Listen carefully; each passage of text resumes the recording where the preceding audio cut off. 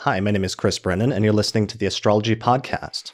Today is Friday, April 26, 2019, starting at 7:28 p.m. in Denver, Colorado, and this is the 204th episode of the show.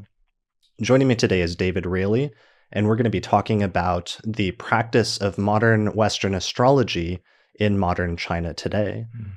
Hey, David, thanks for joining me. Chris, I've been looking forward to this since UAC. Yeah, you hosted, this is your first time in an individual interview with me on the podcast, but you actually appeared in a previous podcast episode when I recorded and released the recording of the ISAR panel from UAC last year. That's right.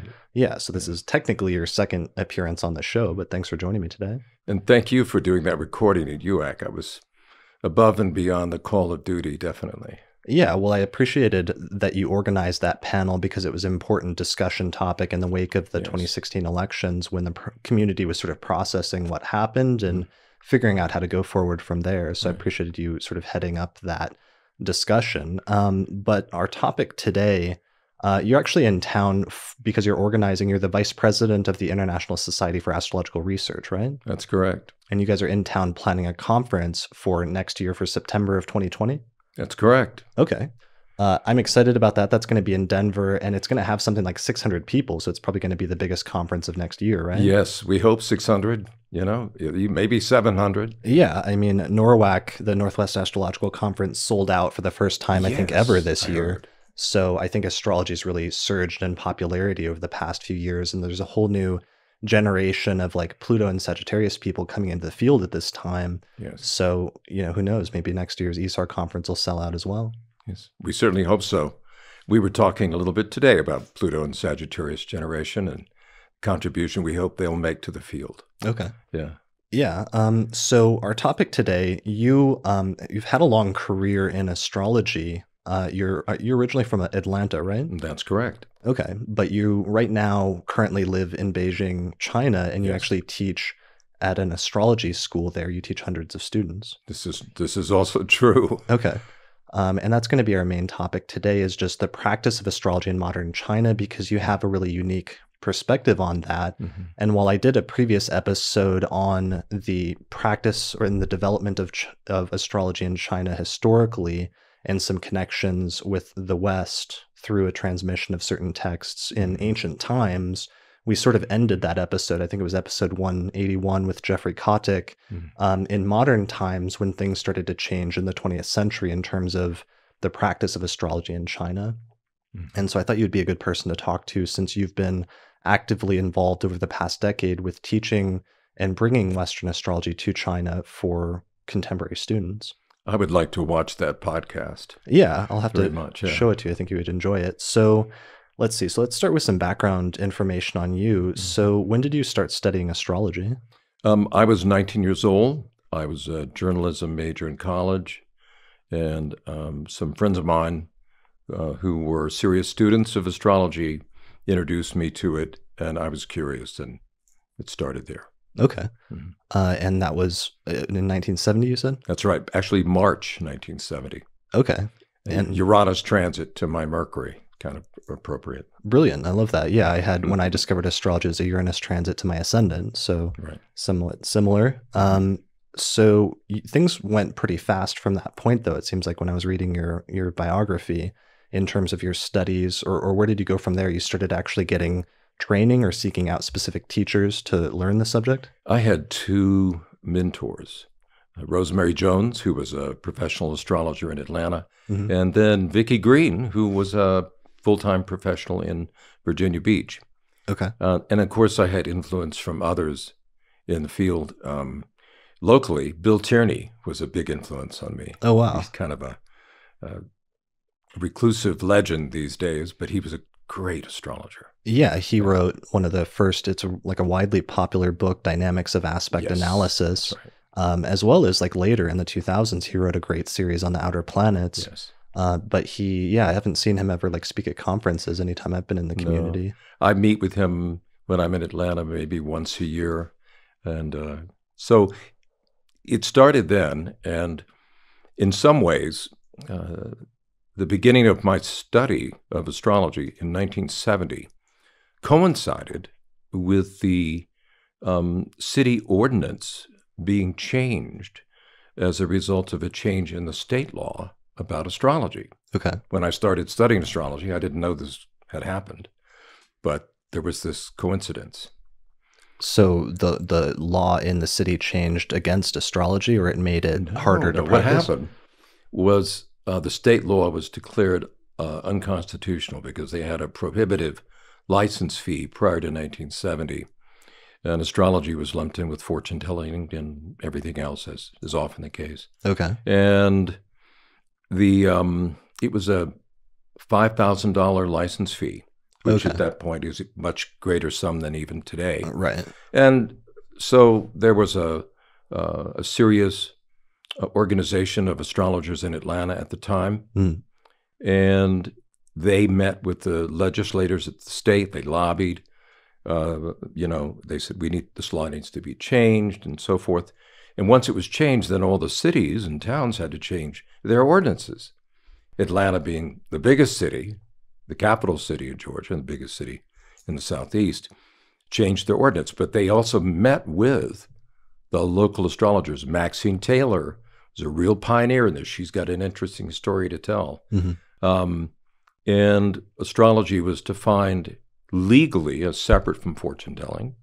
They set up requirements for being an astrologer, which included passing a written examination and also having a board of astrology examiners who would draw up the exam every year, administer the exam, and be there for the public to represent the field if there were any complaints, professional complaints or any kind of complaints in that field. So Atlanta was a pioneer city with astrology. It was a great place to grow up with astrology, to learn astrology.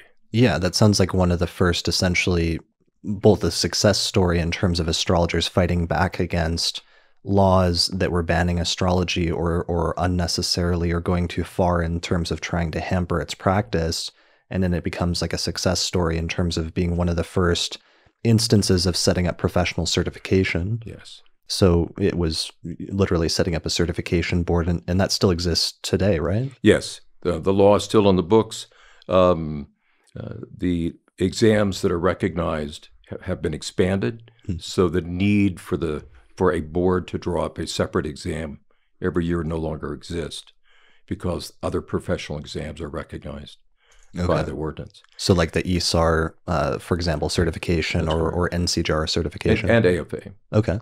All of those are recognized. Yeah, and those are the big three national organizations? Yes. Well, yeah.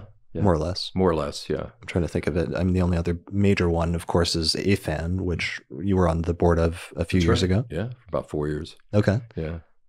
Great. So that's all happening in like the 1970s. Yeah. So what happened was I took, and I'll be completely frank about this, as I tell my students to sort of encourage them. The first time I took the exam was in 74. Okay. I failed it. Okay.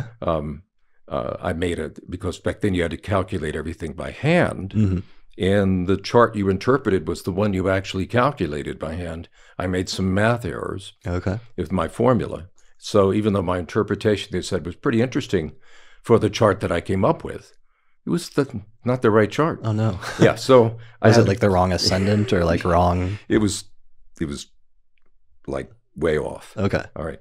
And so I had to wait a year to take it again. And I took it again in November 75 and passed flying colors this time. And got my license from the city of Atlanta in January of 76. And then I was still, my background was journalism. I was still working. I was working for the Atlanta Journal. And in 78, I was able to go cold turkey with astrology and not have any other source of income.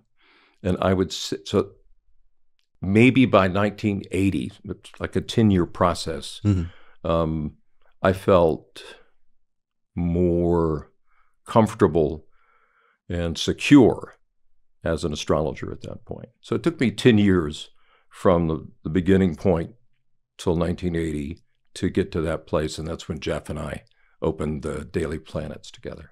Right. That's one of the things that's really funny for people that know Jeff's later history and Jeff Jar's later history and partnership eventually with Rick Levine is that you guys actually were partnered up years earlier and did a lot of work together. Yeah, as he used to, I was his first wife. That's what he always used to say. Okay. Yeah. Yeah. And what was the Daily Planet? The Daily Planets, plural, so that we wouldn't be confused with Superman and Clark Kent. Okay. It was an astrology center in Little Five Points, where Crystal Blue is today, for those who are in Atlanta. And we were there for about 4 years. And Jeff also was a licensed astrologer. He took the exam for the city and so forth. And we had a lot of out-of-town astrologers come in that we would host and put on workshops, and it was a hub for the astrological community. That's so interesting that it turned from something where astrology was literally being oppressed, in that area, in that city especially, to something where it was flourishing through astrologers getting engaged and, really trying to fight back against the law, but then also work with the local ordinances to set up something that would be like amenable to like having some oversight in the community. It was really about building relationships, rather than seeing whether it's a local government or a state government or a federal government is something to be afraid of, or, whatever. It's really about building relationships. I know that's a very Libra thing to say, but those astrologers who pioneered in the 70s in Atlanta, that's what they did.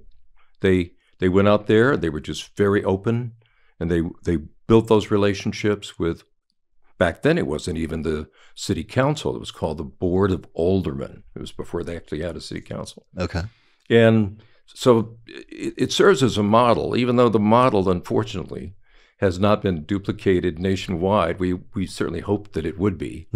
But that's really, if there's any lesson from that, I think it's that you can do it, and it's about being patient and building relationships. Okay.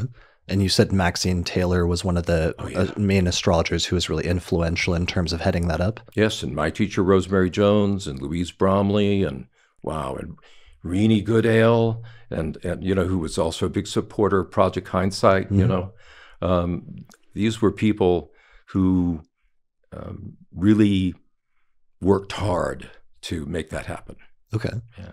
Brilliant. Yeah. And I think I'm trying to think of other cities, like Las Vegas is one of the only other big cities that I can think of offhand that has sort of a law like that, where you have to get some sort of certification, or I don't know if you have to actually pass a test, but it's almost like you have to pay a fee in order to practice in the city limits or something like that. I think there's one other city in Ohio and maybe a couple of other places, but I haven't kept up with it. Okay.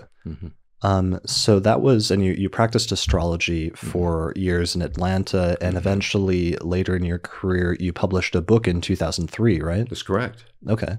Yeah. And that was a book primarily about the nodes, right? The lunar nodes. It was a general book about the lunar nodes through the signs, and which had been my focus. I came across in 1972 a passage in Rujar's Astrology of Personality, classic book, where he talked about the lunar nodes. And he essentially said that in this one paragraph that the lunar nodes could help to explain the why of the whole person's life. And I remember looking at that and thinking, really? Is that true? And because that seemed like a pretty big deal to me. Right. And so I began to focus on that. Okay. And in my work as a student, I was testing it with people all the time. I would talk to them about the nodes and so forth. So it became area of focus. And in 2003, I finally got a book out about it. And then I wrote a second edition in 2009. Actually, in 2008, came out in 2009. Okay.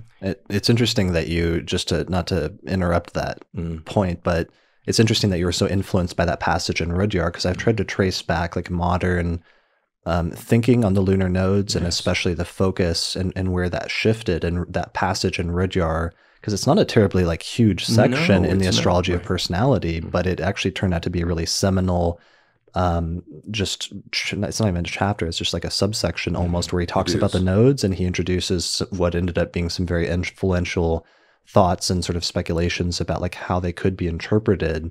And that really generated just a ton of different traditions surrounding the nodes in the 20th and early 21st century. Yes. Of course, as I'm sure you've surmised, I think Nodoor was very much influenced by Vedic astrology and some of his thinking about that and theosophy and so forth. I think the influence of India certainly is evidence there, I think. Yeah, definitely.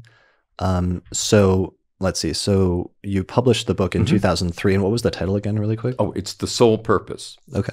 And it's, the pun on the word, instead of S-O-L-E, S-O-U-L. Okay, Yeah. I like that.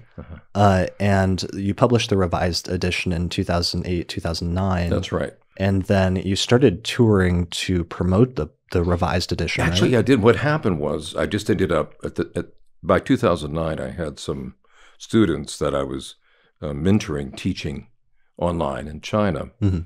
And in early 2009, the second edition came out, and I got some good reviews online.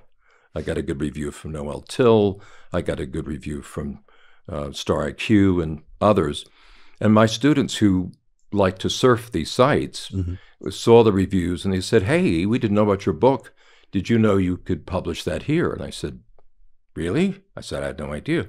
In China? In China, okay. Yes. And so the next thing I knew, there were 3 Chinese publishing companies, so these students had referred them to me, who were vying for the publication of the book. So I just went with the best deal, which was at the time an advance and a book tour, all paid book tour of China. Wow. Yeah, exactly. That was my first reaction too. Yeah, that's pretty sweet. So you actually did that, or you started doing it in 2010? Actually, that was in 2009 when I had the contract. It was like May. And then I spent the whole summer rewriting the book for a third time for a Chinese audience. Because even though I had a historical familiarity as an amateur with China, I knew very little, really, about modern China. So my translator, Jiang Ning, who's Felicia Jiang, right, you've met her. Yeah.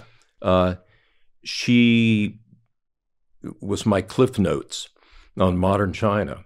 Okay. And not only was she the translator, she schooled me in modern China. And so my rewriting of the book was taking examples from well-known people in America and substituting in well-known people in China. Okay. Because the Chinese wouldn't know who this was otherwise. Yeah.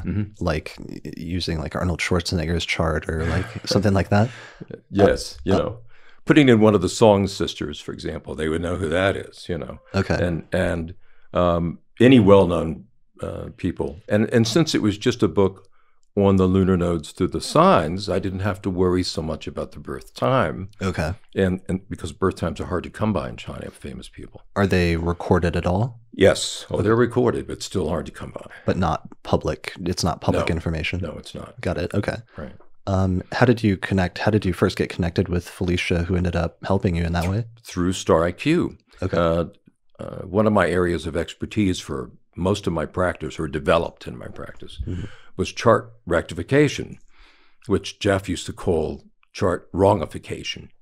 Why is that, or what's the just joke? Because he felt like, how can you be sure?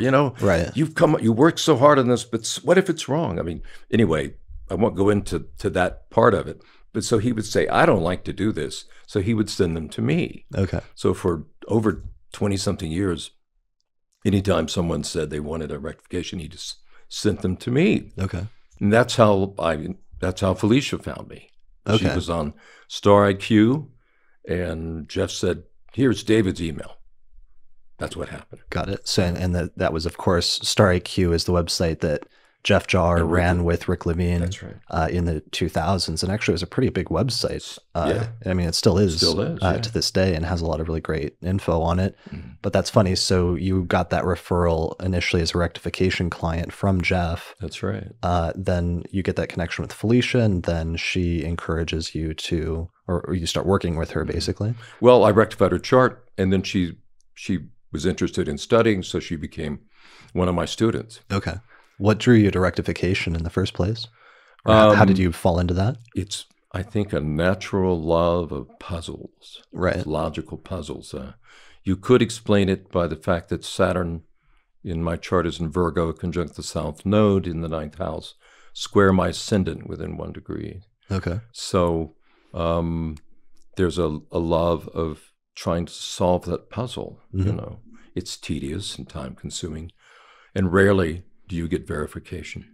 Right. Occasionally you do, and that's always nice. Like when you find out afterwards that somebody like finds their birth certificate out of nowhere. And that's happened. Right. And that's when you call up all your friend astrologers. Right.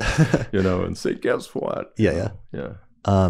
Yeah, I like that. And you mentioned your birth chart. Is your data public, or is that something you share? Oh, public. Yeah. Okay. Yeah. What's your data, just out of curiosity? Sure. October 14th, 1950. Okay. 12:05 p.m. in Atlanta. Okay. What's your rising sign? It's a Sagittarius. Sag. Yeah. And then sun and moon? Moon is Sagittarius, sun Libra. Okay. Sun and Libra and moon in. Cool. Yeah. All right. So you start working with Felicia at that point. You get the book translated into Chinese, yes. And then eventually you start touring in China in order to promote it? Well, that's because I had this book deal, you know, with Leaping Publishing.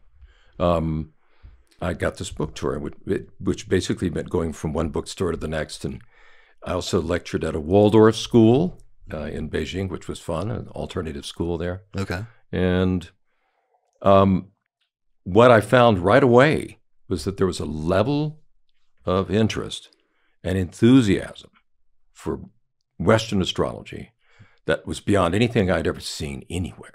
Okay. It just... If you've seen the documentary, you've seen some of the old scenes in the bookstore. I think you may have seen a few of them. And it was, I was immediately, from all the questions that were asked me, because we'd be in there until the bookstore would close down, they'd have to make us all leave, you know. Right. So you were having like just tons, hundreds of like younger astrology students attending these lectures that you're giving, and you're kind of blown away by the response and how much interest it seemed to have generated. Yes. And some of the answers showed real sophistication, like they'd really been studying online. And then the same person would ask another question that showed they didn't know very much at all. It's like, so very, you know, uneven, very erratic level of knowledge and awareness. Because they were kind of piecing together bits and pieces they could find online in terms of studying. Right. Yeah. That's a reflection of internet study. And maybe, because sometimes that happens, I notice sometimes with people that are self-taught, that's more, if you're not able to study with a specific teacher or a specific school, sometimes that can happen. Was that part of the issue as well? Yeah. You know, I also think it was just, there was no way to be able to prioritize the information they were getting. In other words, they didn't know, is this coming from a reasonably responsible, credible source or not? You know, so there's that issue. You know? Sure. So then you end up deciding to partner up with Felicia to found a school in China? Yes. Okay. It evolved in 2010, 2011, along with the launching of a website, you know, which was Nodoor.com, which we launched in June of 2011. And that's the name of the school, right? Yes, it's the Nodoor School of Astrology. And what's the meaning behind that term? Well, in Chinese, it's Rodao, and it actually has layers of meaning. We chose Nodoor because it was also easy in English to remember, but particularly easy in Chinese. Okay. And it has, if you say literally Nodoor, it kind of, in Chinese, what it can mean is like, no way. Like, no way this could work, or no way this problem could be solved, or no way this could exist. So it was kind of a pun on that term about astrology. No way. Okay. In a sense. But then we found out that there was a Chinese Buddhist monk in the 12th century who had built his whole philosophy, which he called the Nodoor philosophy, meaning that the spiritual world was open to everyone. There was no door. Interesting. And then the other part of it was what came to me when we were developing the name was that when you look at the sky, there is no wall. And if there is no wall, there is no door. Sure. You know, I like that. This was just that's where the name came from. Okay. Yeah. And so people can find that at nodoor.com. That's your main website for the school. And it's in Chinese. And so over the past decade, How did that go? Because you initially started offering classes was it in Beijing, or where is it located? Beijing. Okay. In the capital. The capital of China. Yes. And so let's back up a little bit and talk about the status of astrology in China, because one of the things, I have some questions and some areas where I'm not very clear.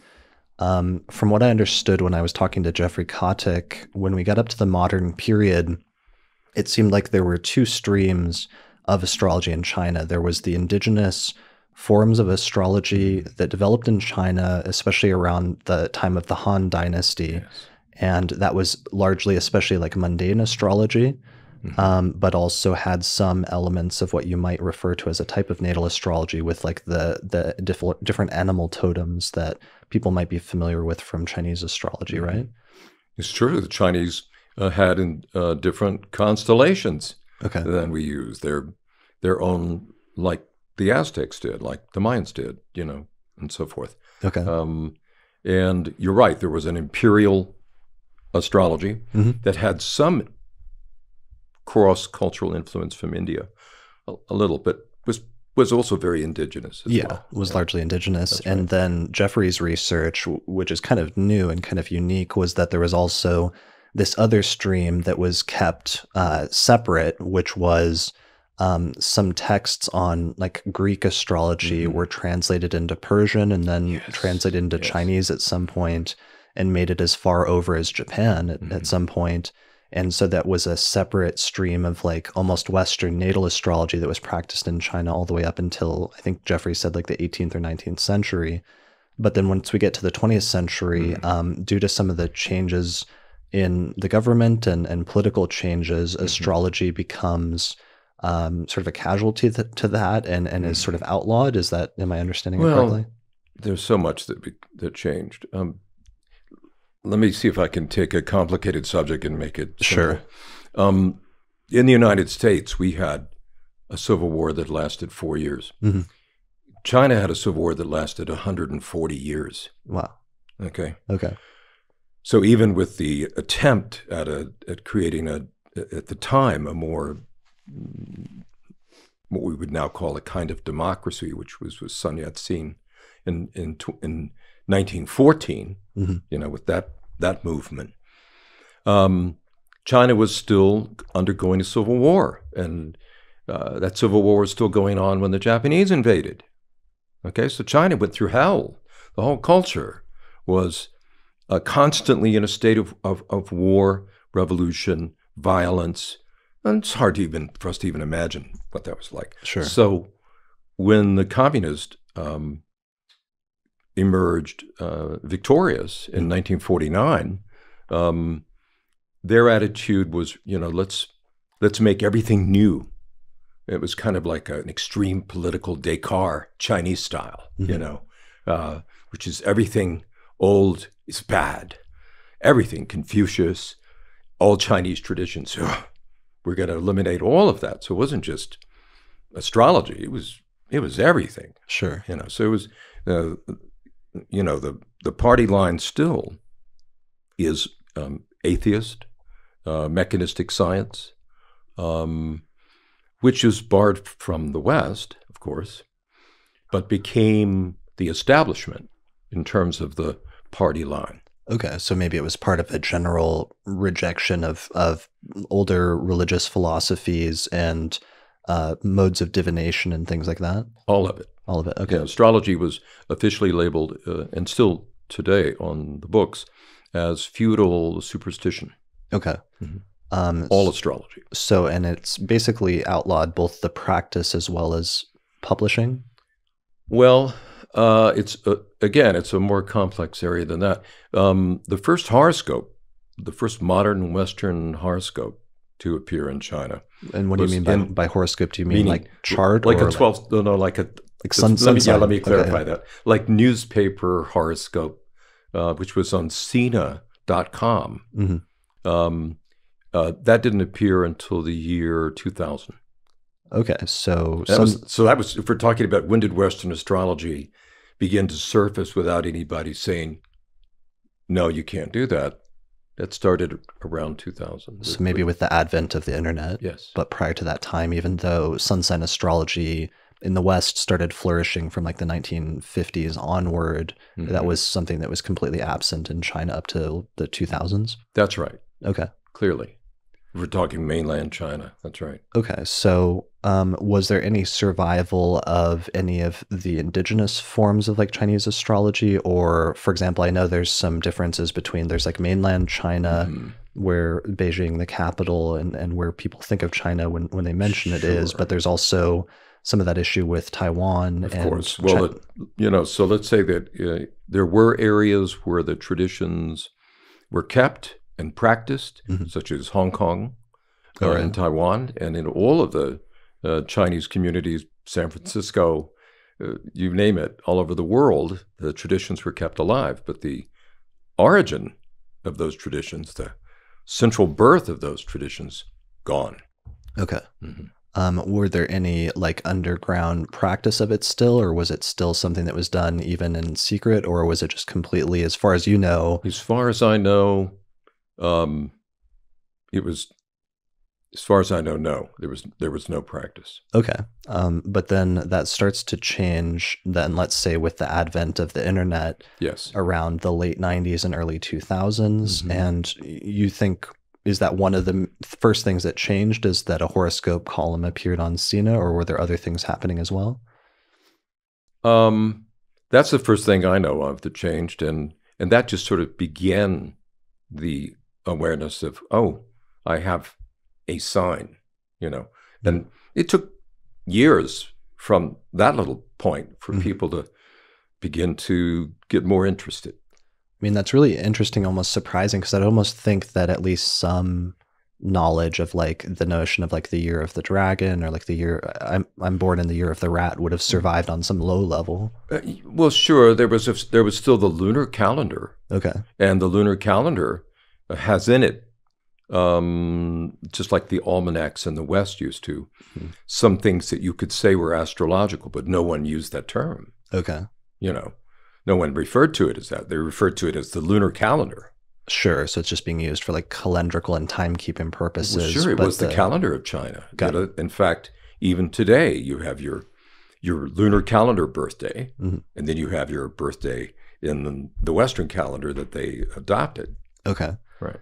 Got it. So then, but with the advent of the internet and some of that couldn't be kept completely in check. And Sina.com, though, that's like it's not a state-run website, but it's like okay on some level, or what is Sina? It's like a news website? And they were really they were the major, at one point, platform in China.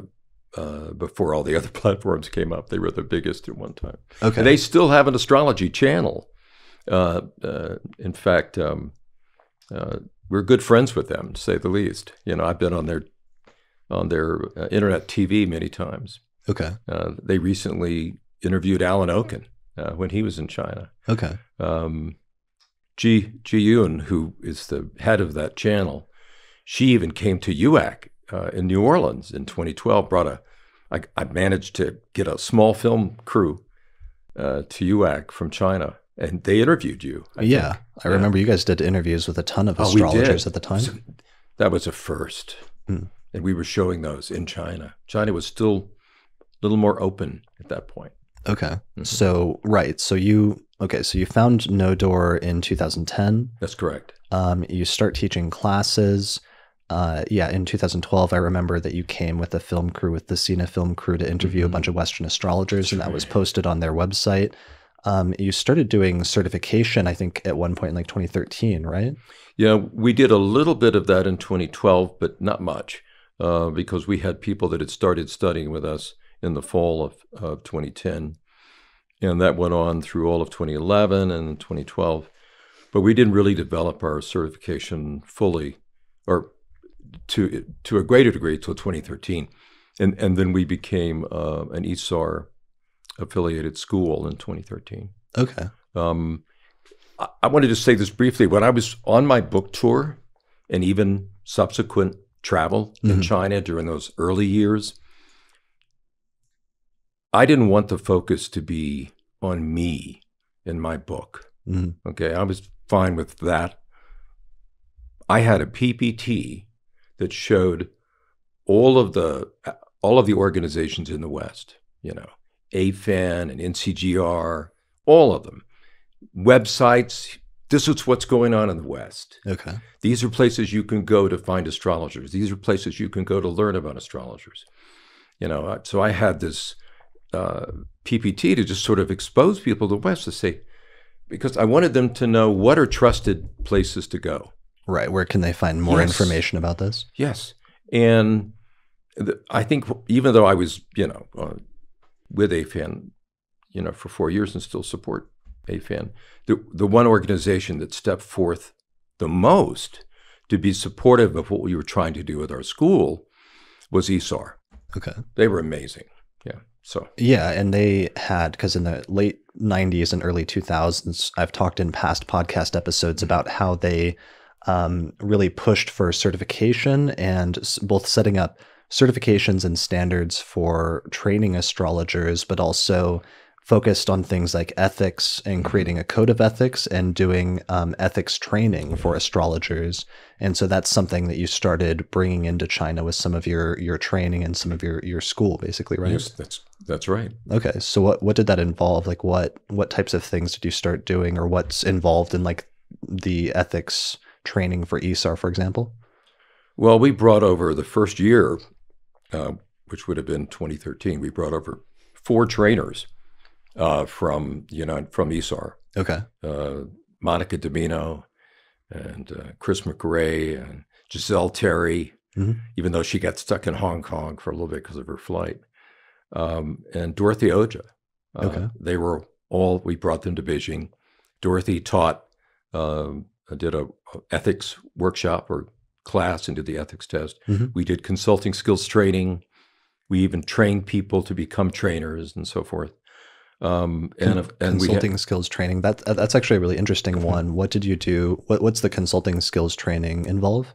Consulting skills training is essentially based upon the fact that as an astrologer, you are a kind of counselor, and so it's teaching basic counseling skills. In other words, I have to say it's at least an introduction, because it's only a 3-day process. It's not, right. At this point, it's hoping it'll be longer. Sure.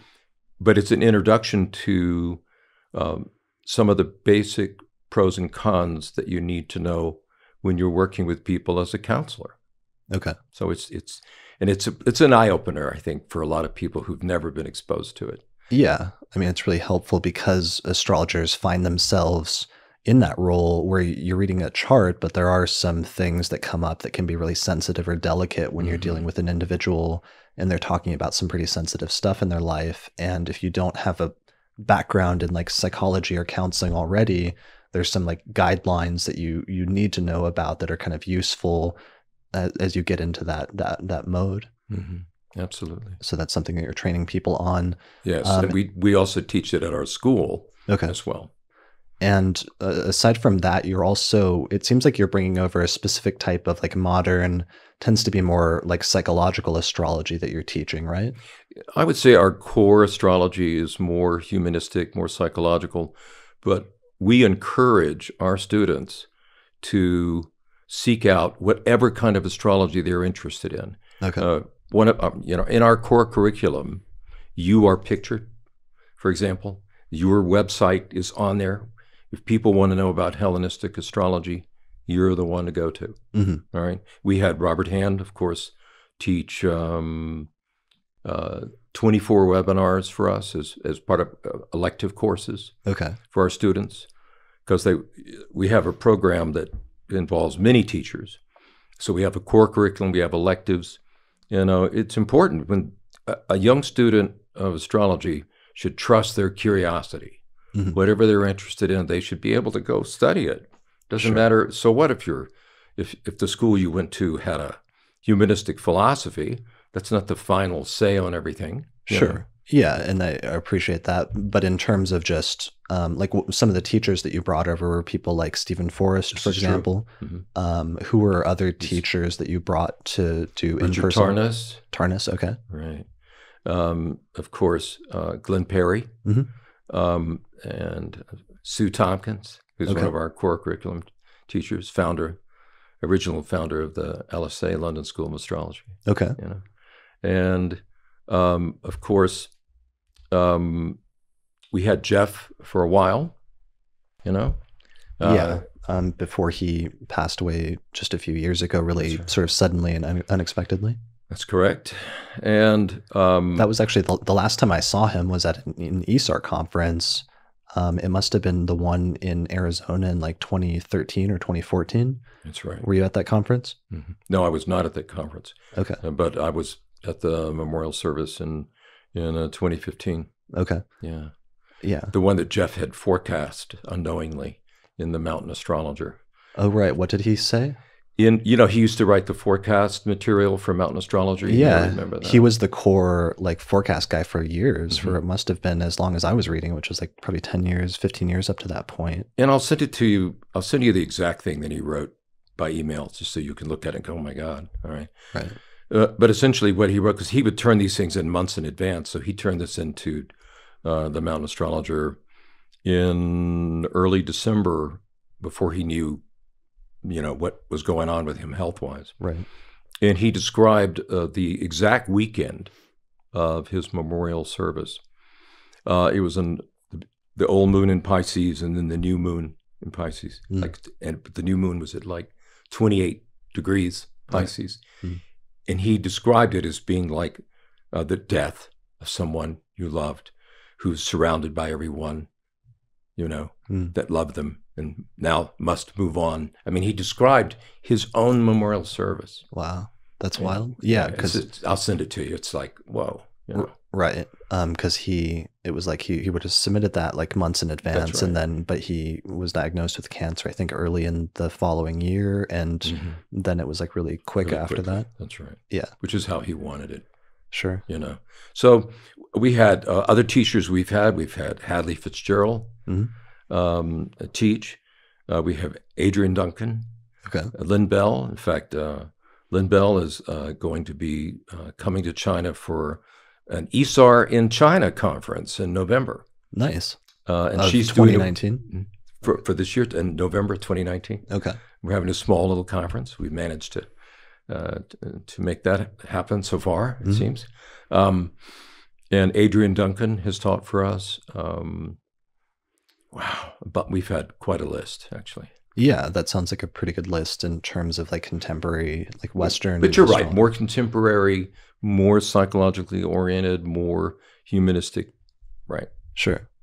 Okay. And in terms of that, but something changed over the course of the past decade at some point, from my understanding, where astrology was kind of like being practiced, but then you may have like started running into more issues with publishing or something. That's right. The first thing that happened was in 2014, the publishing of astrology books was banned in China.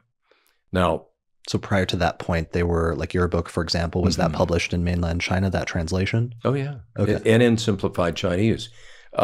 Here's the thing. You can still get a book published in Taiwan. It probably won't be in simplified Chinese, which is the Chinese alphabet that the Chinese read. It'll be in traditional Chinese, and they can read it, but it's vertical and it's left to right. I mean, it's completely different than the modern simplified Chinese. So it's hard if a book published in Taiwan is written in a style that's harder for a mainland Chinese person to read. This is correct. Now, because books in mainland China can no longer be published, there are those in Taiwan who are now saying, hey, we should do some books in simplified Chinese. So I just recently learned that there's a move in that direction. Do you know what caused that to happen in 2014? Was there like an event, or was it just out of nowhere? I'd rather say that I'm ignorant of that. Okay. That's what happened. It just happened. Okay, sure. That's fine. We don't have to get into that, but did that cause any, so the publishing thing then? Oh, it meant, for example, Stephen Forrest was trying to get a couple of more books published. And his books were like censored, so. They were stopped from being, it was something like he couldn't get an ISBN number or something that? Okay. For 2 books. So yeah, were there any other things besides just publishing, or like did this cause any issues in terms of you teaching your schools or organizing seminars? There's no problem with that. Okay. Cool. So you just continue on, and your school wasn't necessarily the only one. There's other schools in mainland China as well, right? There are now. We had both the, I guess the easiest way to say this is we had to both build the tracks and build the train. You felt like you were doing things from scratch more when you were building yours? No question about it. There was no serious astrology in mainland China. Now, there was an influence from Taiwan. Okay. And you would love this. It was a classical influence. When I first came to China, there were some students who were students of a classical teacher in Taiwan. Right. All right. Yeah. And so there was some influence there. I'm familiar, like I know a lot of Ben Dykes' books have been translated over the past decade. And I think Cecily Han is one of the main people in Taiwan who's been behind some of that. Yes. Yeah. Yeah. But there was even influence before that. There was Robert Zoller had a student. This student became a teacher in Taiwan. Okay. And so there was already a little bit of a classical influence in 2009, 2010. Okay. But we were the first ones to come to China with the reinvented astrology of that's more psychological, more humanistic. No one knew what that was. So anyway, to answer your question, yes, there are other groups have sprang up, other websites, people just, in some instances, just trying to cash in on the popularity of astrology, to make money doing silly things, and then others who are serious. Sure. Yeah, I know there's also like an NCGR group in Taiwan that's great, that's very active. And there's another group, they're all former students of Nodoor's. We expected that, and they call the New Moon group. Okay. And we wish them all well. We want everyone who is a serious, credible, professional astrologer in China to do well, to be successful. Yeah, I know Kiki Chen, who was a student of mine. Was she? Yeah, and she was on the AFAN board at one point. Yeah, in fact, I'm the one that recommended Kiki to take my old position on the AFAN board. I said, she's great, so that's how she got that. Okay, yeah, she had at one point had sent an email where I was trying to research this and had some helpful notes just as I was trying to research just some background for this episode. So I wanted to actually give her a shout out for that. Yes. Hello, Kiki. And she does the new moon, or she's connected with the New Moon School, you said? Right. And the New Moon group, of course, eventually connected with Frank Howard and the London School of Astrology. Okay. With Frank Clifford. Sorry. Frank Clifford and the London and the LSA. Got it. And that's right. And essentially, Nodoor encouraged in the beginning when the New Moon group first started off, we supported them before they actually, began their own more serious programs with Frank Clifford. We were supporters of them, and we still are, even though we're in competition. So what? Sure. You want to see that. You want to have diversity. Yeah, one of the things that it seems like there's so much interest that's been generated in astrology at this point that maybe there's a lot of students and other people that are enthusiasts of astrology to sort of go around at this point, I would assume. Yeah. But I mean, so now the trains can run on the tracks that we built. Sure. So in terms of that, where are you at this point? You're organizing seminars still, and you mentioned that conference that's coming up later this year. Well, that's an ISAR event. Okay. So ISAR has a strong and growing membership in China. And of course, we still have our own Nodoor School of Astrology, which is doing really well. We have full-time staff spread out over 4 cities of 17 people, or full-time. And we have part-time, maybe another 7 or 8 people part-time. Okay. And we stay very busy. I mean, I know you're a busy astrologer, and the crazy busy life I've created for myself in China is about 12 hours a day, 6 days a week at least. Wow. Yeah. So what is it like? Are there any things that you've had to get used to as you adapted? Because I assume like astrology, as I've studied it in different cultures and especially down through history, it seems like astrology always adapts to whatever its host culture is. And while there's some parts of it that are kind of, immutable or timeless, there are some parts of it that sort of grow and adapt just based on the cultural sensibilities of the context in which it's being practiced. Are there any things like that you had to adjust about your approach to astrology as you sort of learned just what the culture was like in China that was different than where you started practicing in Atlanta? Clearly. And let me just say this. Before I went to China, I was fat and happy. Essentially. Okay. In Atlanta, I had a very comfortable practice, and I had stopped taking new clients and referring them to others. And I had clients that had been with me for many, many years, and even their kids, when they became adults, became my clients. And I was, if you would ask me in 2009, even early 2009, before I got the book deal, if you had said, what are your plans and are you happy? And I would have said, yeah, I love this.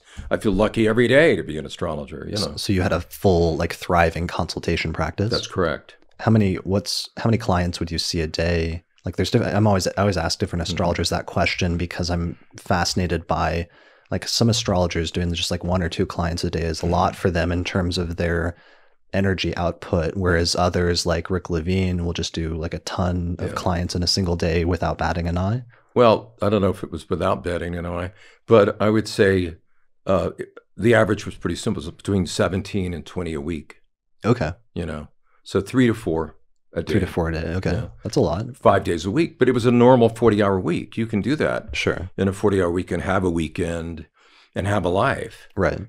And be quite happy, which I was. Sure. But the fact of the matter is, I didn't know I could be happier in terms of fulfillment, because it's one thing to say, wow, astrology's been very good to me. It's another thing to be able to share your experience with young people who are so enthusiastic. So when you ask me about Chinese students and how are they different and what did I have to learn, I had to reinvent myself as a teacher. Right. Things that I kind of assumed could be grasped even with translation were not grasped as easily. And let me explain briefly. In a general sense, Chinese students are the smartest students I've ever encountered by and large. Okay. Incredibly smart. Have incredible memories, unbelievable memories, and powerful logic. So logic, memories, superior minds in that sense. But struggling with holistic thinking. Okay. What do you mean, define holistic in this context? In other words, holistic in the context of being able to relate the part of the chart to the whole of the chart. Okay. Very simple. Sure. In a Western student would be able to grasp that connection more readily, be able to think that way more creatively, and even take the initiative creatively, but was not the case with students there. So I found myself having to teach holism. And so I had to kind of relearn I had to think, what do I know and what do I not know? Right. So it was a remaking of me as a teacher, I can tell you, because they would ask me very tough questions from a logical point of view. What about this aspect and what about this thing? And does it always manifest this way? And why doesn't it always manifest this way? And I would say, well, because you have to, every chart is different and you need to compare this back to the rest of the chart. So I've learned how to teach that. Okay. But it was a wonderful challenge. I loved it, actually. Were there any like, I don't know whether to overplay this or underplay this, but whether, and if I'm overplaying this, but different like philosophical or like metaphysical assumptions that you were making as even like an American when you were teaching astrology that didn't connect, or that you were surprised when you realized you were trying to translate to a different audience where they weren't, where that was like different for them in any way. Like, I don't know if maybe I'm overemphasizing it. I'm just curious if there were any things like that you were unexpected things that you ran into that were different from like a philosophical perspective. Sure. There was, in a general sense, the philosophy of the society was much more fatalistic, just in general. Oh, it was more fatalistic. Yeah. Okay. Oh, yeah. So you're coming at it from like a humanistic standpoint. So we not only had to teach astrology, we had to teach humanistic philosophy. Okay. And personal growth and person-centered. That had no concept. Or in holism.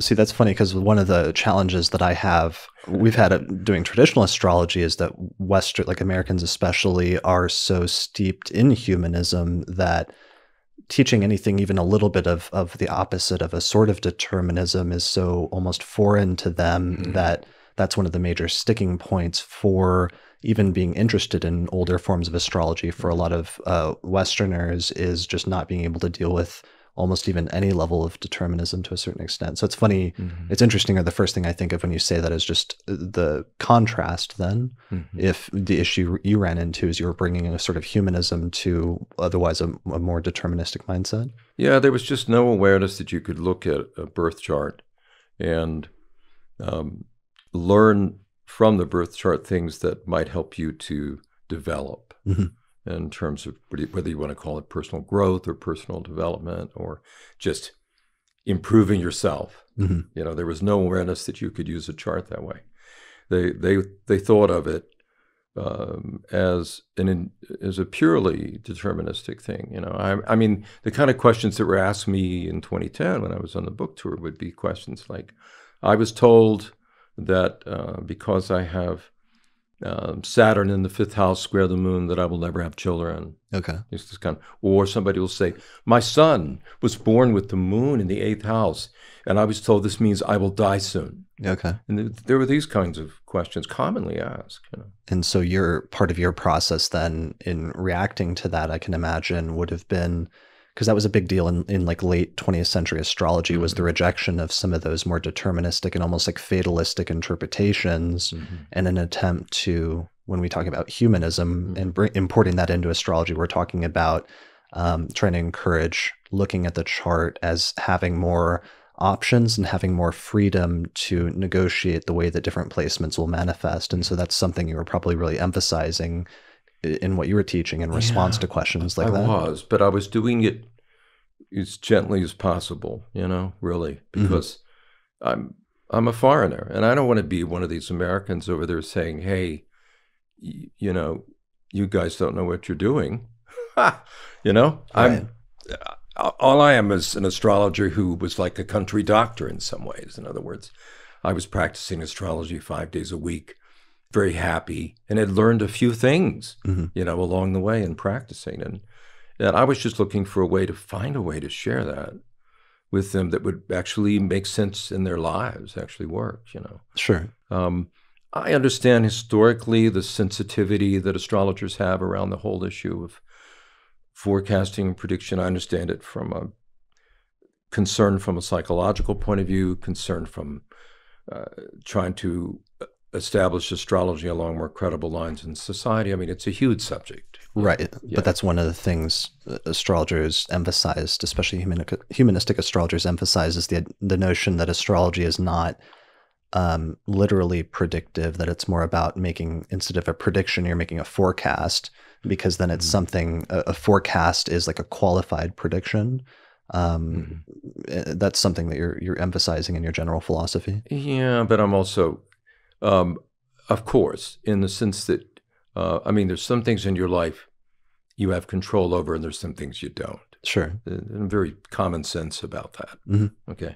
Because I'm really coming from a practice base of just dealing with people every day for years. So it's I have real common sense about this. Because many astrologers will say, hey, you know what?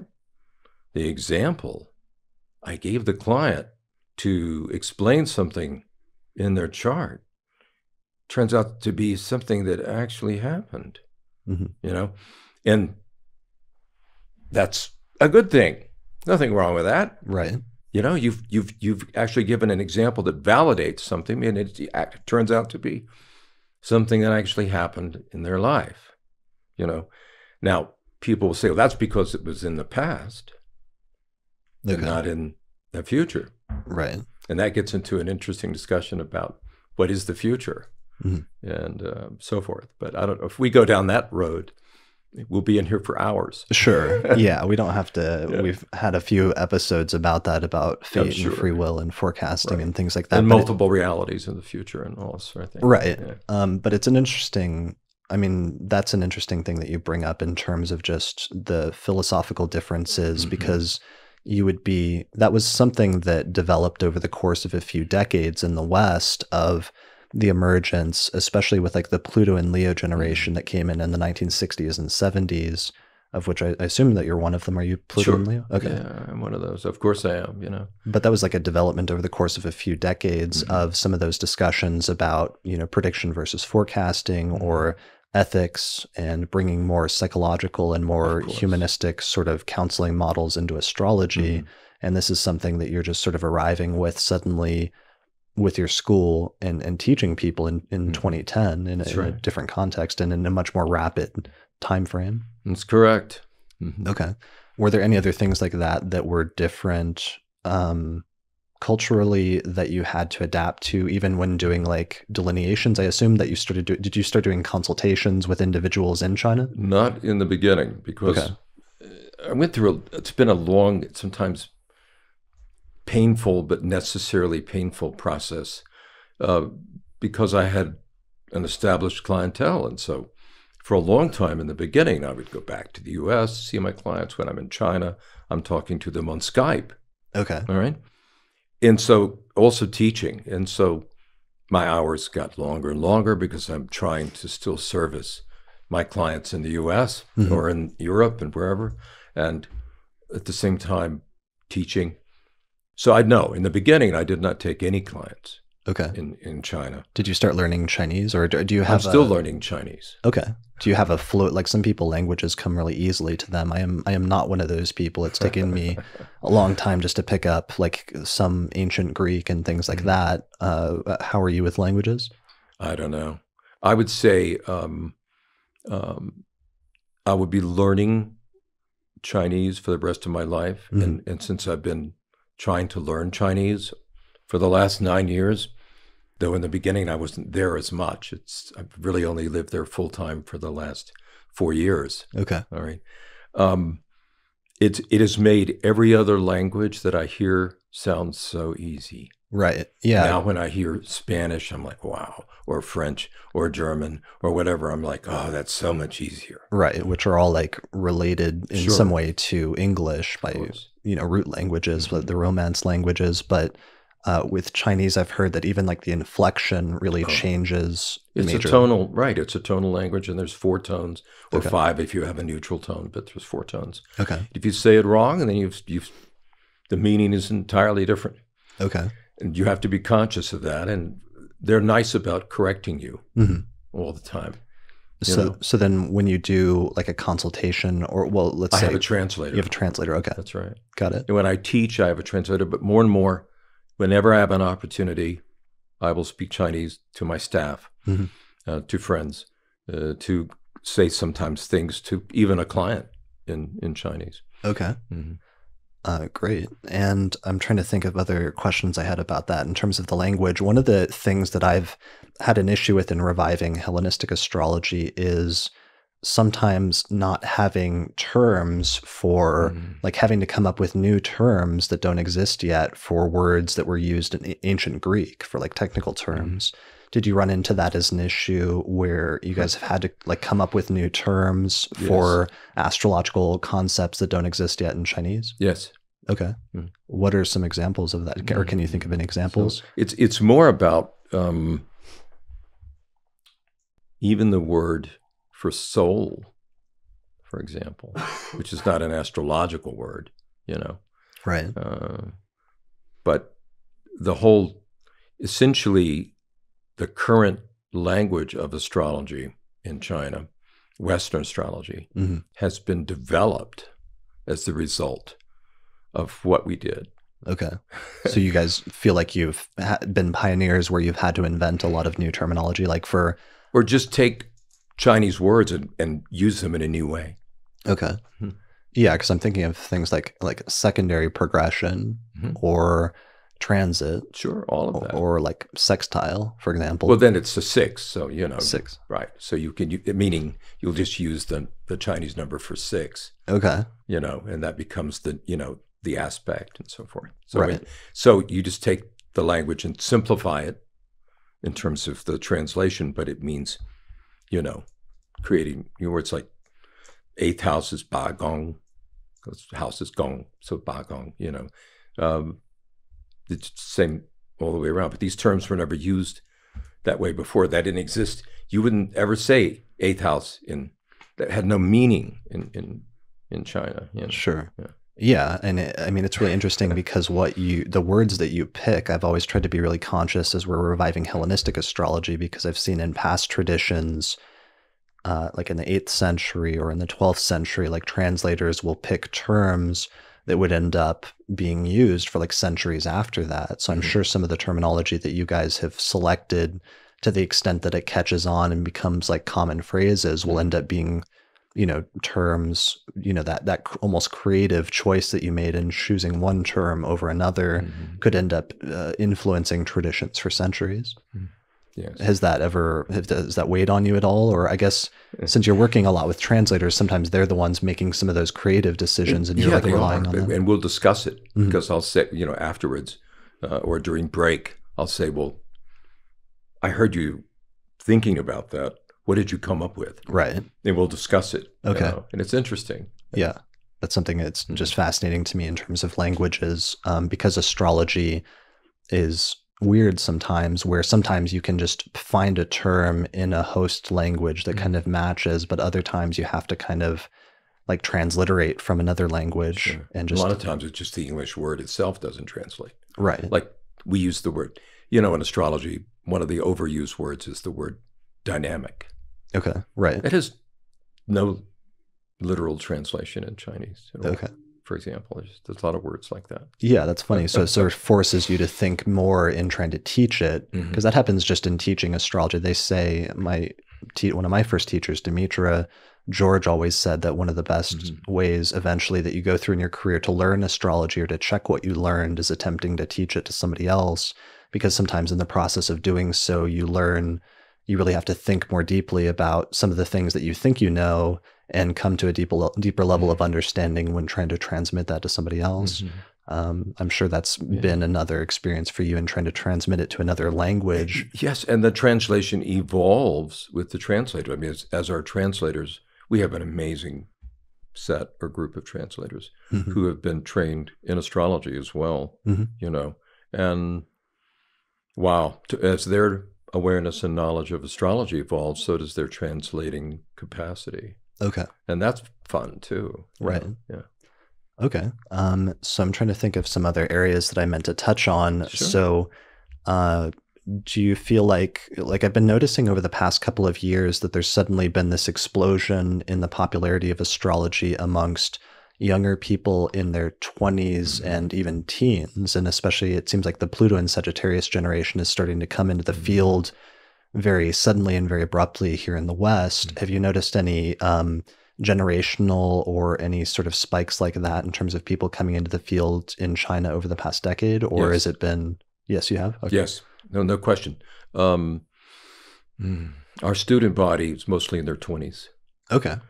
And we'll be getting more and more of the Pluto and Sag generation with time, and we have a certain percentage of students who are also in their 30s, and through their mid 30s, and then it starts to taper off. Maybe the oldest student will be 40, but most of them are in their 20s.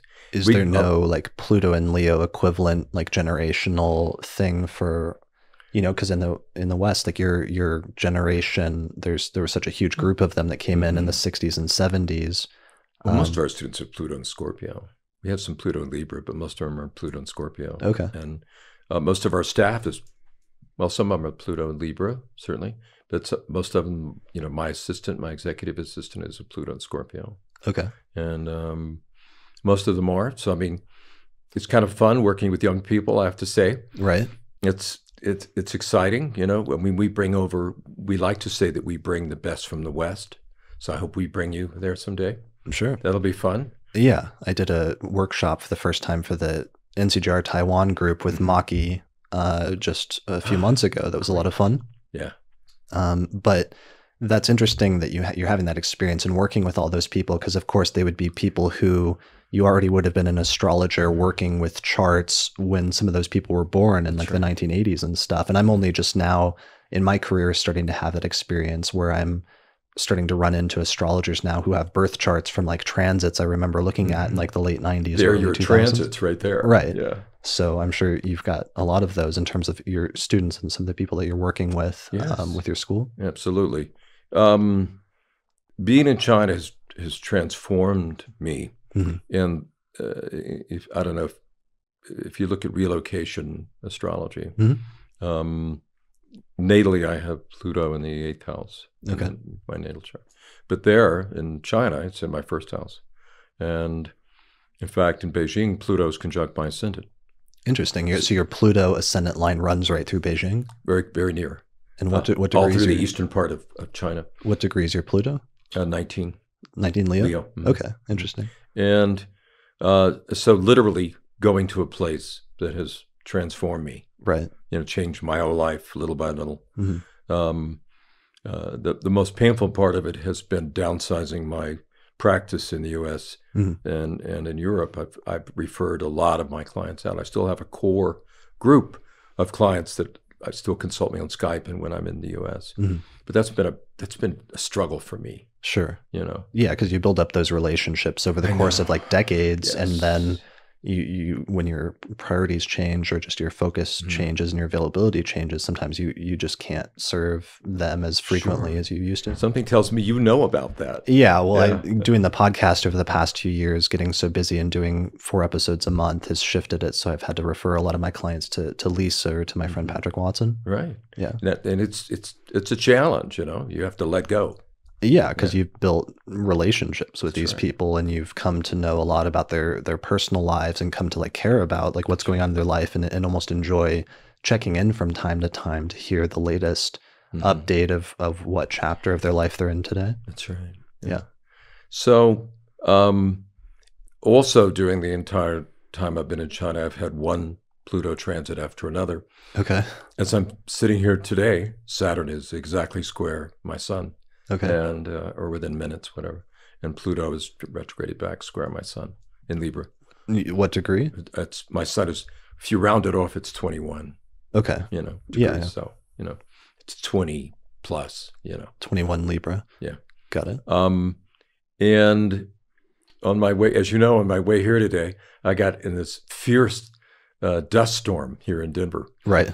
Dust devil, in fact, swept through the parking lot, knocking down some small children who were getting out of their cars, and it was quite a blast, actually. I thought, well, no, I'm going to make it to Chris's regardless, Yeah, and what's funny about that is I was also like struck down with a cold today, so we weren't sure. I sort of pushed through, and I have to thank you for doing it nonetheless, and apologies to everybody listening to this if my voice sounds a little different, but has a deeper tone to it. Yeah, good for radio like yours.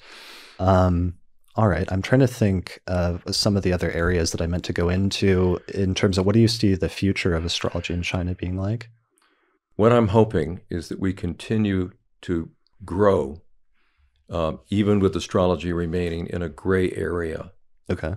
Legally. That's what you consider it to be at this point, like a gray area legally? In other words, astrology is tolerated. Okay. And I think that's the best way I could say it. Therefore, the need to be responsible has even more repercussions than normally in that sense. So I hope simply that the profession, the practice and study of astrology just continues to develop in China, and maybe I'm hoping this is idealistic, of course, but I'm hoping that they will somehow, even in their environment, do better than we have. Find new ways of doing what we do. Maybe they will reinvent the astrology in a way we never thought about. Yeah. I mean, that excites me. Because that happens. I mean, just in the history of astrology, like astrology sometimes it's transmitted to one culture and sometimes merged with their culture or synthesized with some pieces of their indigenous forms of astrology. And then eventually, after a period of time, sometimes it gets transmitted back in a different form, or it ends up influencing other cultures further down the line in interesting and unique ways. Yeah. And the other thing, of course, is it's so exciting to see your students graduate, become ISAR caps, et cetera, and go on and become very successful in their practice early on, in those first few years. And you see them, they come by and visit, come by the office and visit, come by the school, or go out to lunch, whatever, and they're doing it. So there are there's professional astrologers that are making a living doing astrology as their primary profession in China at this point? Yes. Okay. And it's so fulfilling. It's maybe the most fulfilling thing I've ever experienced in my life, is to see that. Sure. And to see them doing it even faster sometimes than I did it. Right. A lot of times I'll just say that to my students, and I look at them and I say, most of you are probably a lot smarter than me, but I'm going to share with you what I know, and let's see what you do with it. Right. Yeah, that's always really fulfilling as a teacher to be able to teach somebody what you know, but then see them go off and exceed you or do even better or find things that you didn't even know, or do things that you didn't know were possible. Yeah. So that's interesting. Are there astrology apps or applications or programs that are used in China that we don't necessarily know about in the West? Yes. Okay. All kinds, and I'm also trying to think of as Tutu is probably the most popular. Tutu has everything on it. I know that Nodoor would like to have all of those things too, but they went faster than we did with the technical aspect of it. We have some products also. We have a tech team in Xiamen. We have 4 people that are part of our own tech team for Nodoor. Okay. But there's all kinds of astrological software and products and things that you can use. And Nodoor has them too, with, chart calculation and all these kind of things. And, where you can go and get interpretations in Chinese. Sure. Yeah, I'm just curious, because there's some astrology software programs that we know about that we use, like SolarFire or what have you, or websites like Astro.com, although I know that they increasingly translate different portions of their website into different languages, which is great. Right. But we tell them about, they know, since I've been there, of course, I told them about Kepler and SolarFire and Astro.com. And, to get to the Western sites, a student in China has to use a VPN. Oh, right. It's because so they have to use like a workaround sometimes in order to access websites that aren't sort of endorsed by the government. So that might be a reason why they might not be able to access certain astrology sites. A lot of sites cannot be accessed anymore. It was different. And the internet has become more managed, increasingly. There used to be a lot of VPNs. Now there's very few. Okay. And it's just reality.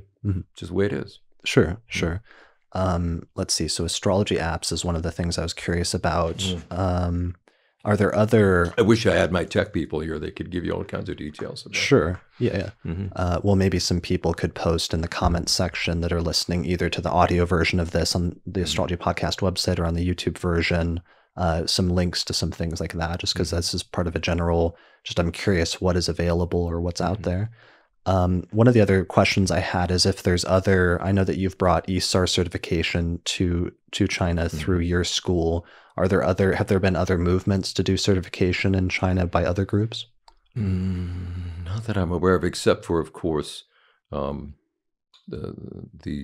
whatever kind of degree or diploma they might get from the London School of Astrology through Frank Clifford. Okay. Because that's a new thing that New Moon is offering. Mm-hmm. But as far as anything comparable to ISAR, nothing yet. Okay. ISAR has really advanced a lot. I mean, there's about 300 Chinese members of ISAR now, and out of that number, a lot of them have joined in the last 2 years. Okay. And we have our own.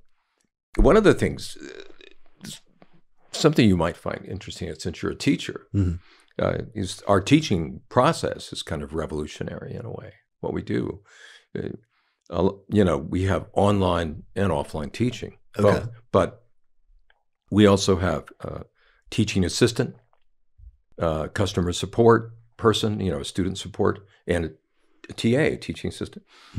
And in between the webinars that we do for our students as part of all of our programs, we also have little webinars in between from the TA. The TA will teach a salon, as they say. They like to use that term, salon, the French word more. And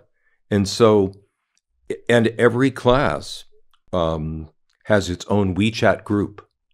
And WeChat is, of course, a platform, part of the social media, but it's you create groups that are closed groups, and it becomes a way for people to discuss the astrology they're learning 24/7. Okay. So we have all of that. We have so many groups, and I'm in most of them. It's very wonderful and time-consuming trying to keep up with it. Right, because there's different social media sites in China. Right. And that's one of the ones that's permissible or open? Oh, yeah, absolutely. And I mean, the biggest one is Weibo, which is a microblog. Okay. And where I'm able to comment and talk about things every day, whether it's in my personal life or sharing things about astrology in some way every day. Right. And you actually have a lot of followers on Weibo, right? It's developed. Yeah, it came out of Sina.com. Okay. It's still owned by Sina.com. And at this point, it's 1.27 million followers are on Weibo. Wow. And it's such an opportunity. I mean, I'll be telling them, talking more about you on my Weibo in the next week. I'll have some pictures of us on there and talk about you and what's going on. They want to know. I want to know about astrology in the West. Sure. What's happening. Okay. So it's a lot of fun. But going back to the teaching model, students learn faster, not just from listening to the teacher and the TA. They learn that way, but they learn from each other. Right. So having these groups, these sharing groups, is such an important part of the learning process. I love that. Right. Yeah, forums are really important and crucial, and that's been one of the major ways that astrology I've seen has changed in the West over the past decade, is the ability for astrologers to meet up and just talk with each other, even if they're not physically located through forums. Are there other, I've noticed, especially in the past 10 years, different websites, different platforms that astrologers are using in order to promote themselves and also talk about astrology, like Twitter or YouTube or podcasts. Do you see anything like that in China in terms of acceptable platforms? But it's not as easy to do. In other words, I've been on, and Felicia Jiang, who's my co-founder of Nodoor, is also on television there from time to time, and also internet TV. And we do podcast. But we are also mindful of the limits of that too. So it's a regulated kind of thing. There's some platforms where we really cannot post. Okay. So we have to be discriminating in how we go about it and respectful of the structure of society there. Sure.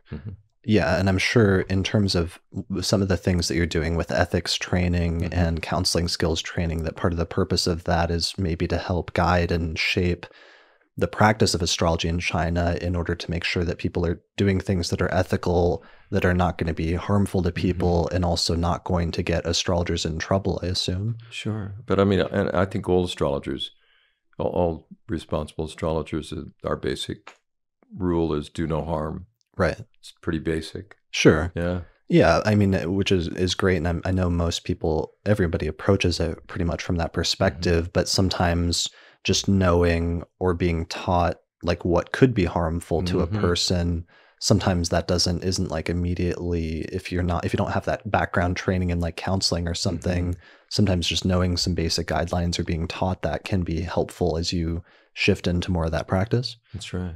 Sure. Absolutely.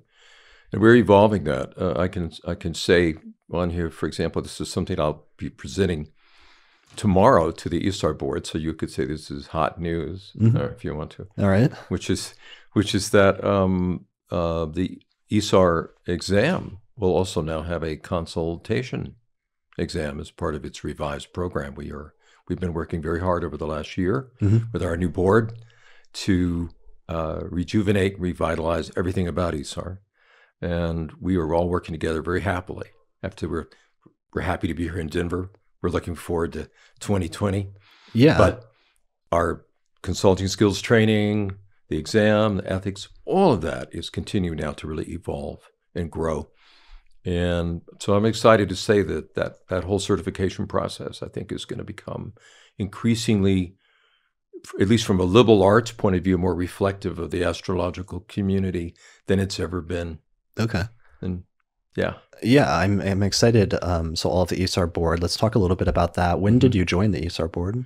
2017, in the early part of 2017. Okay, so just in the past couple of years. That's right. And it does seem like a new group has come into the board and sort of infused it with some new energy over the past 2 years. And you've became the vice president. When was that?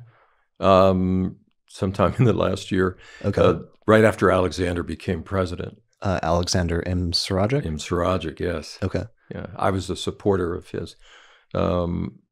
Actually, when we were was it August? Yeah. August of 2017, when we had an ISAR board meeting, was when Alexander was elected president. Okay. And he has a large astrology school. He does, yeah. Where again? What city? In Belgrade. In Belgrade. Okay, yeah. In Serbia. Serbia, right. Yeah. Got it. I mean, that's actually kind of interesting and unique and different actually compared to in the past where a lot of like especially the US organizations have tended to be run by, people from the US or people with schools in the US. But it's actually interesting at this point that Alexander has like this large school in Serbia, or one of the larger schools there in Europe, and is the president of ISAR now. And you have a large school, of course, in China. That's right. 3,000 students, active student body. Right. And you're the vice president. So ISAR in that way is starting to take on more of a sort of international role to reflect its name. That's right. And we now have global directors. We used to call them vice presidents, but that became very confusing to people. So you changed the terminology for that? That's right. So how does that work again? A global director is someone who represents ISAR in a certain country. Oftentimes they have schools, not always, and they will often be involved with some of the programs that ISAR has in terms of consulting skills training, ethics training, and the exam. And it just continues to grow, getting a global director in Norway, or getting a new one in Cyprus, or and we're excited about this. Yeah, my friend Paula Bellomini, I believe, just became the director in Brazil. That's right. Yeah. Yeah. So it's, to be a part of that is such an opportunity, Yeah, it's great because it does create more of an international orientation for the organization.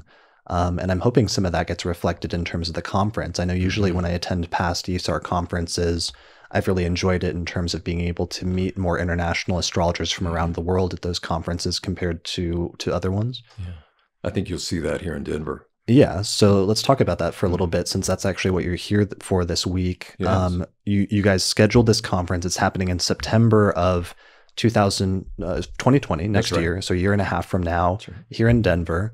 It's going to be a week-long conference. Early September. Early September, okay.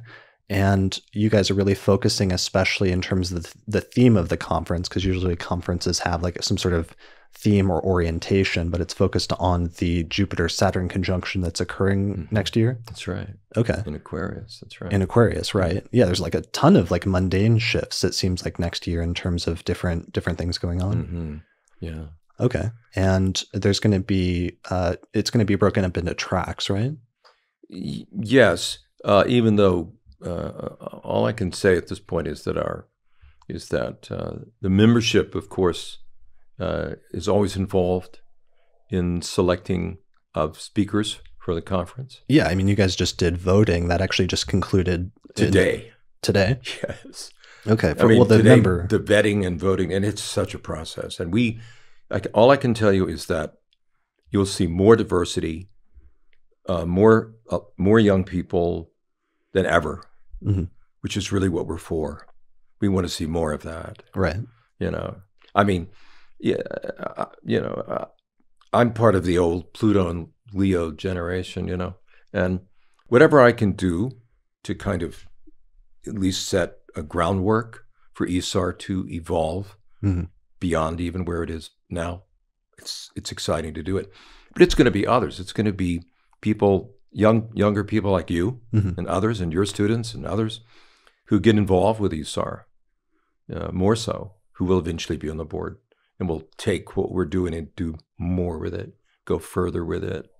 This is, what's exciting to me.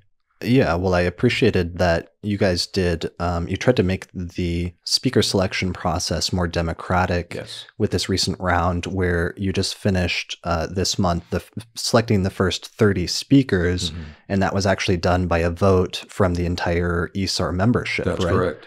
And they ended up picking 30 of what will be the first 30 speakers that were chosen. And that was really interesting to see because it did result in a kind of diverse array of different astrologers that were chosen just based on who the members wanted to see speak at a conference. That's right. So I got in. So thanks to everybody who voted for me for that. I know, of course you did. Yeah. Well, and I know my friend Kelly Surtees also got in. But then there was also some more established speakers, that people wanted to see that also made it in. So it was an interesting mixture from that. And then you guys are now trying to complete, because that was just the first 30, but the final tally is supposed to be like, what, 100 speakers or something? 90. 90? Okay. Yeah, at least 90, yeah. Got it. And some of those, I'm sure, will be some of the ISAR regional or country directors or other people that have applied. Right. But again, trying to make more room for everybody, right, and particularly diversity, right. In fact, Aaliyah,